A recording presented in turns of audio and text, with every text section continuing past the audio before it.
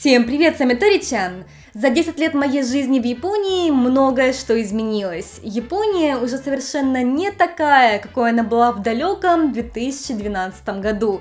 Поэтому сегодня я хочу вам рассказать и показать, как изменилась японская мода, фэшн и тренды за последние 10 лет, а также моя внешность, потому что Япония на меня очень сильно повлияла. Но перед тем, как мы начнем, у меня нет японцев или азиатов в семье. Вот вам фотография моих родителей. Да, это мои родные родители, и хоть кому-то может казаться, что мы не похожи, но я лично считаю, что я похожа на их смесь.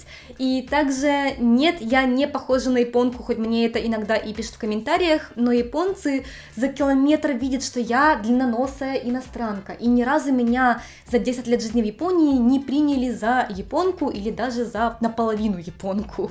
И второе, нет, у меня глаза не сузились за 10 лет, они такие у меня с рождения. Вот фотографии 2010 год, мне 16 лет, какие они были, такие и остались. А теперь к видео. 6 лет назад, в 2018 году, я уже делала видео, где рассказывала, как изменилась моя внешность с переездом в Японию. Но тогда я сравнивала мою внешность до переезда в Японию с моей внешностью на тот момент в 2018 году.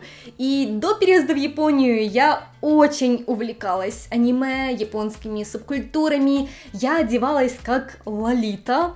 Классическая или готическая лолита на тот момент. У меня был целый гардероб, и у меня даже выпускной в школе был в платье, пошитом на заказ, как в аниме Rosen Maiden, как у главной героини. Тогда в комментариях под тем видео мне многие писали, что это просто возраст. Ты просто выросла, поэтому ты перестала так одеваться, а не Япония на тебя так повлияла.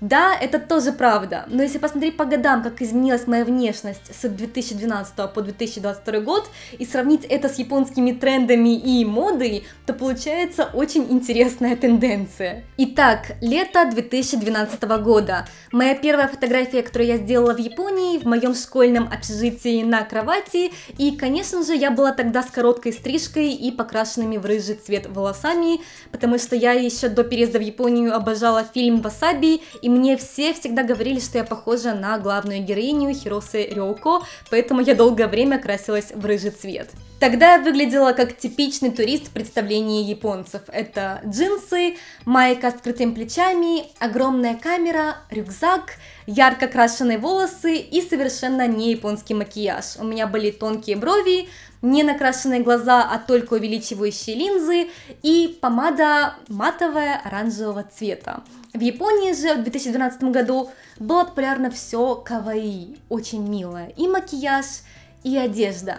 Макияж был как японская Барби. Розового цвета румяна на скулах в довольно большом количестве, яркий блеск для губ, ярко накрашенные глаза с накладными ресницами и увеличивающими линзами, а также широкие, но светлые брови. Волосы тогда было популярно красить в каштановый цвет с оранжевым оттенком, но не настолько ярко, как у меня были тогда они покрашены.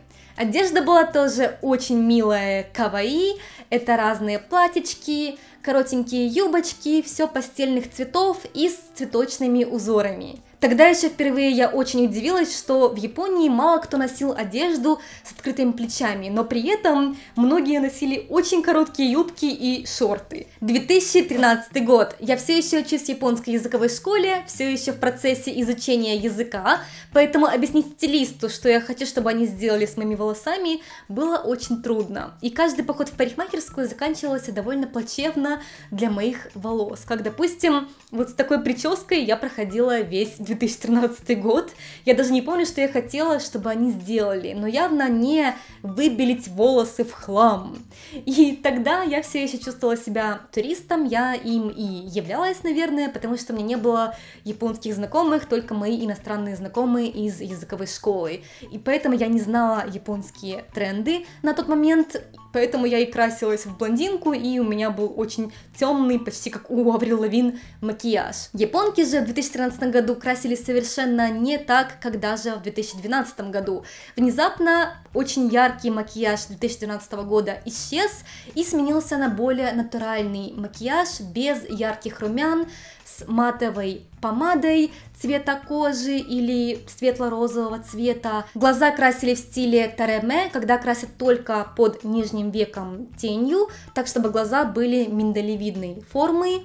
Брови делали более овальные, без четких границ вот здесь вот. В 2013 году все еще были популярны короткие юбки и шорты, но менее каваи милые, а более casual стиль.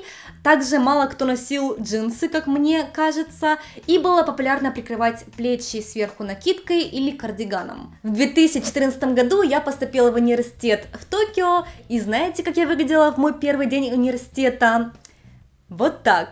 Длинные ярко-красного цвета волосы, такого же оранжево-красного цвета брови и никакого другого макияжа. Так ярко я покрасилась, потому что я поступила на дизайнерский факультет, и мне казалось, что там будут все очень креативные, и мне тоже нужно чем-то выделяться и быть креативной. Поэтому я подумала, что это будет хорошая идея покраситься в красный цвет. К моему большому удивлению, никто из моих однокурсников не был покрашен в яркий цвет. Дело в том, что в Японии запрещено в школах красить волосы, поэтому когда они только выпускаются из школы и поступают в университет, они все еще как желтые птенчики, только с черными волосами, ни разу не крашенными. А я уже красилась в 10 разных цветов и такая с красными яркими волосами, я очень сильно выделялась. В 2014 году в Японии внезапно перестали быть популярными короткие юбки и шорты, и многие начали носить длинные юбки по колено и ниже. Макияж тоже совершенно другой стал быть популярным, вернулся яркий макияж с ярко-розовыми щечками. Многие, думаю, его даже знают, потому что я про него рассказывала в моих старых видео. Это называется пьяный макияж в Японии, фуцкайой мейку. И его делают так, чтобы у вас румяна были прямо под глазами. Делают также очень сильно выделяющимися ваши слезовые мешочки, если так правильно называется, ваше нижнее веко. Его делают более светлым, так чтобы оно выделялось. Дело в том, что если нанести румяна вот здесь под глазами, смотрится так, как будто ты немного перепила и покраснела от алкоголя. И тогда это считалось милым, а также была все еще очень сильная культура корпоративов, где многих заставляли пить алкоголь. И чтобы тебя не заставляли пить алкоголь на корпоративе, девушки красились так, как будто они уже пьяные. Вот такая небольшая история за этим макияжем фуцкайой, пьяным макияжем. И самое интересное, что спустя 10 лет этот макияж наконец-то стал популярен вне Японии, как я понимаю по ТикТоку, только теперь его называют за границей I'm cold, мне холодно макияж. Видно, я пьяная, макияж название не зашел, но это по сути одно и то же. Не прошло и полгода в университете, как из этого я превратилась в это. Как видите, я быстро запомнила японский макияж, розовые щечки, розовый блеск для губ, овальные без арки, более толстые брови и не слишком яркий макияж для глаз. Стиль одежды у меня тоже поменялся. Если до университета я могла носить просто джинсы и футболки, то в 2014 году я выглядела вот так. Это те самые длинные юбки по щиколотку, девичий стиль, кардиганы, бежевые оттенки и так далее. Цвет волос я тоже довольно быстро поменяла на более натуральный. Найдите меня на этой фотографии.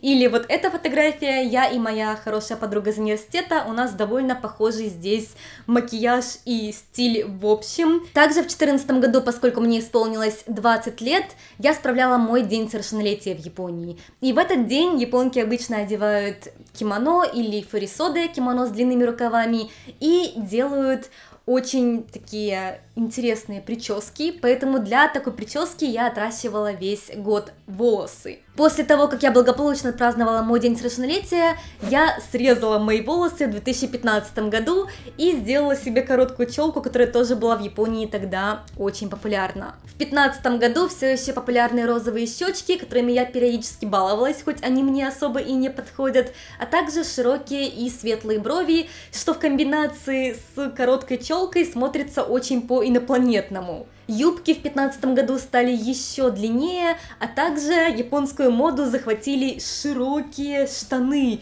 шаровары и долго не отпускали. В 2016 году в Японии все так же популярны длинные юбки и широкие штаны, но также японки постепенно начали оголять плечи. Не так, как я это делала, когда только приехала в Японию, а они начали носить майки с открытыми плечами и сверху полупрозрачные блузки или полупрозрачные кардиганы, разные накидки, так что вроде видно плечи, но в то же время есть слой прозрачной одежды сверху. Это касалось и юбок тоже, хоть короткие юбки уже и не популярны были в Японии в 2016 году, но стали популярны длинные юбки, когда короткая юбка и сверху еще один слой длинной полупрозрачной ткани. Что касается макияжа, был популярен корейский макияж, губки с градиентом вот таким, я тоже таким иногда баловалась, а также четкий айлайнер. С 2017 года в Японии начали быть популярны более угловатые брови, а также градиентные тени натуральных цветов, как бежевый, коричневый, розовый и так далее. Также в Японии была популярна завивка, и она до сих пор популярна. Я попыталась сделать себе ее, но, к сожалению, для моих волос, видимо, не подходят завивки, поэтому я только испортила себе волосы, смотрелось это не очень. В результате мне пришлось все это срезать. Из одежды все так же популярны длинные макси-юбки, широкие штаны с высокой талией, а также ремни, которые носят на талии. И только посмотрите на эту фотографию, это конец 2017 года. Я и мои однокурсницы, одетые по типичной моде Японии на то время, это обтягивающий верх и длинная прямая макси-юбка. 2018 год был моим последним годом в университете, когда у меня был выпускной. На выпускной в Японии обычно надевают традиционную одежду хакама, это кимоно, сверху на которое одевают вот такие штаны длинные. И чтобы, конечно, смотрелось все это более гармонично, я покрасила волосы в более темный оттенок, ближе к моему натуральному цвету. В 2018 году в Японии был популярен очень естественный макияж под названием супин мейку, что переводится как некрашенный макияж. Ты так накрашена, словно ты не накрасилась совершенно. Из одежды все так же популярны длинные макси-юбки, широкие штаны, а также начали комбинировать толстовки с длинными юбками, вроде как сверху спортивная, но внизу девичье. И у меня есть видео на тему японской моды, которое я сделала как раз в 2018 году, и оно хорошо описывает то, как одевались японки с 2016 и, наверное, даже до нашего времени, потому что после 2018 года и этих длинных юбок у нас очень мало каких-то новинок в трендах, как мне кажется. И вот я думала, почему, а потом вспомнила, что ковид же был. Какие тренды, какая одежда, какой макияж, когда ты в маске каждый день сидишь дома. В 2019 году я уже работала в японской фирме как дизайнер, и думаю, многие из вас знают, что в Японии на работе нельзя красить волосы в яркие цвета. И, конечно, зависит от работы и от компании. У меня был довольно свободный дресс-код, у меня есть целое видео о моем дресс-коде на моей предыдущей работе, и я могла носить что угодно, кроме вызывающей по японским стандартам одежды, как очень короткие шорты и очень открытые плечи. Но кроме этого, в принципе, что угодно. Джинсы – окей, юбка – окей. Волосы я могла бы тоже красить, но это мало кто делал у нас в офисе, поэтому я ходила с моими натуральными волосами, которые у меня постепенно отросли, потому что у меня не было просто времени их отрезать из-за очень тяжелой нагруженной работы. И как я сказала ранее, с 2018 года каких-то особых изменений в японских трендах лично я не заметила. Исправьте меня, если я не права, но это все так же длинные юбки, широкие штаны, много слоев, полупрозрачные накидки и так далее. Возможно, это изменится в 2023 году, посмотрим. Но даже несмотря на это, японская мода и моя внешность очень поменялись за последние 10 лет, начиная с коротких юбок и ненатурального яркого макияжа и заканчивая естественным макияжем и юбками в пол. И даже несмотря на то, что я не всегда полностью соблюдаю японские тренды, трудно отрицать то, что они на меня довольно сильно повлияли за последние годы. Поэтому надеюсь, что вам было интересно это видео. Как вам японские тренды, японская мода? Нравится ли то, как японки сейчас одеваются? Или короткие юбки были лучше? Жду ваших комментариев. И на все. Всем пока!